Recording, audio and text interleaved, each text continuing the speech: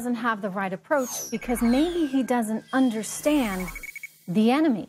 I've been telling you all since last week about a really exceptional article in The Atlantic entitled What ISIS Really Wants. I recommend you all read it. It's available online. Well, I have right now the author, Graham Wood, here with me. And he joins me now with more of his intel on it. Graham, welcome. Thank you. A really outstanding piece. And I think that the one quote that I've cited numerous times since I read this was your remark that what people may not understand here, or they want to not recognize, is that Islamic State is Islamic, and you go on to say very Islamic. Does the religion itself play a vital role in terms of what these terrorists are doing and what they want, and how much does that hinder our ability to go after them? Yeah, when document the Quran and say, okay, well, we can take solace in this, we have our power from this. Yeah, it's awful to flock to. Then you might be able to tell them that, no, your dream is a false one. They think it's actually their obligation to talk to you and to educate you about these things. It must have been hard, I mean, as a journalist, to do that. I mean, important piece, and people should read it. Thank you for your reporting, really outstanding, and thanks for joining me here today, Graham. Thanks. All right, everyone. Amazingly, despite Americans' fears, and these are very legit, the Pentagon is expanding its investigation into whether Supervisor Katie, good to see you. I wonder here, you know, the concern is that people at the top, maybe the president himself, basically indicated that he wanted to hear one thing. And let me ask you, is there pressure? You were a former Pentagon official yourself. Is there pressure ever for employees to do the bidding of the president? Yeah, I mean, sure. We live in. If you were getting reports of a terror threat as president, would you not naturally do everything in your power to make sure you had every single bit of information you could have just to play it safe?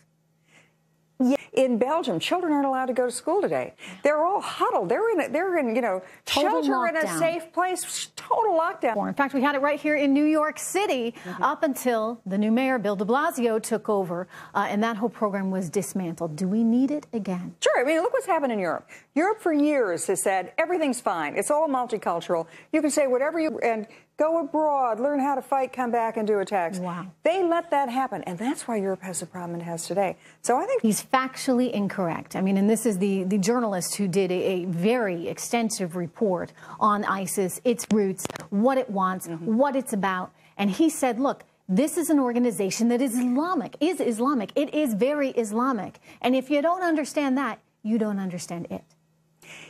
The world couldn't get any more politically correct. Well,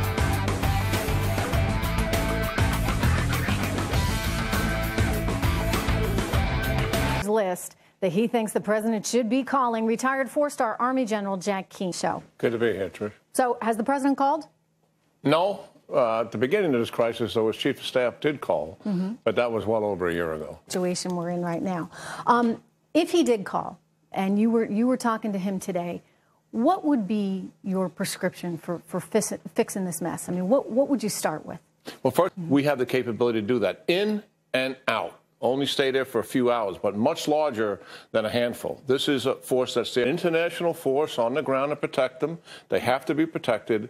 And all along has been, would you really see a coalition of forces? I mean, I would suggest that right now, you now have that will. You have France in a situation where, you know, they're angry as HELL, and they want to move on this. You've got Russia, of all places, Russia, also extraordinarily upset. I mean, it's Russia and France that are doing the bombing on ISIS targets right now, and not so much us. This is we have provide leadership and also the moral courage and moral fiber to stand up against the adversaries and thugs. Beautiful situation which happened in this country, but you're not going to wind up with the United States of America. I mean, you don't have George Washington and Thomas Jefferson hanging out, figuring out how to create the new country. You've got lots of power grabs, and that's, in part, what has happened. Yeah, and this really is at the doorstep, the decision of disengagement. Iraq, Libya, Syria, disengagement from the Middle East. make the deal with the Iran process. So put it on pause until everybody's comfortable. Yeah, make sure we got the right process, and let's change, including Europe's borders itself. Anyway, I'm out of time. General, thank you very much. Good to have you here. Happy Thanksgiving. All right, we're going to have more intel on this international crisis right after this. I'll see you right back here. Nothing new in his strategy to deal with ISIS today.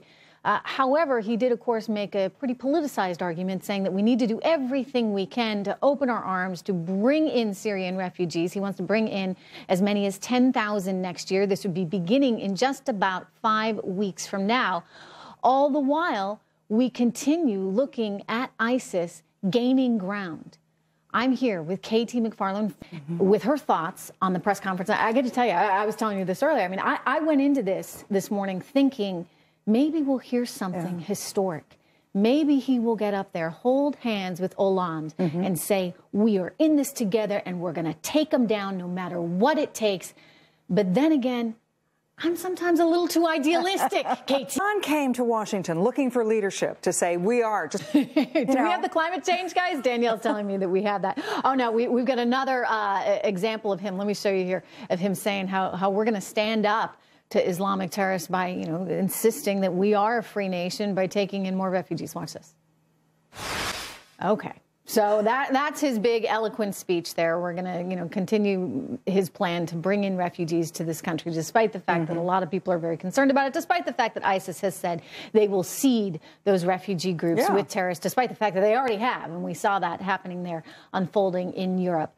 But, back to this idea of how do we actually defeat them? We need to be working with other countries. We need to be working with France. Do we need to be working with Russia?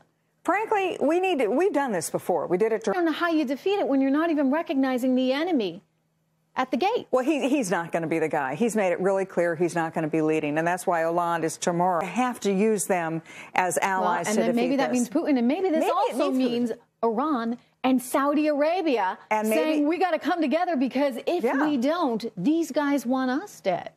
That's where they go. Opportunity, and it's sad because this is America's oldest ally, and they stood with us through the American Revolutionary War. And then when they need us, we are not there. KT McFarland, thank you very much. The terrorism threat, it is front and center, everyone, on voters' minds. It is the #1 issue in this election. And a new poll has Donald Trump trumping what Paris had to deal with there last night, basically a shootout there, a war zone in an apartment complex in a northern suburb there of Paris. This seems to be really what it's come down to. How do people in an environment like this feel secure, or is that just not possible given the... About what is the likelihood that we're going to see something staged? Well, and here's the problem right now, because those investigations could grow. They're talking about now bringing 10,000 refugees in from Syria into the United States of America in less than 6 weeks. We are a humane society. We want to help these people, but at the same time, we got to help ourselves and we got to take care of our own. And I think there are some real legitimate fears as to where our security, our national security is going to be if we bring in all of these people from this region, or analogy you want to use, because then there are plenty more. We got reports, of course, today that American people just don't like the idea of this one single bit. So I've questioned the politics of all this. I think they may have just ceded the election to the Republicans here, because I think a lot of people throughout the country on both sides of the aisle feel pretty strongly about this one, and that is that they want to be safe. PJ and Fran, thank you so much. You brought me, of course, to our next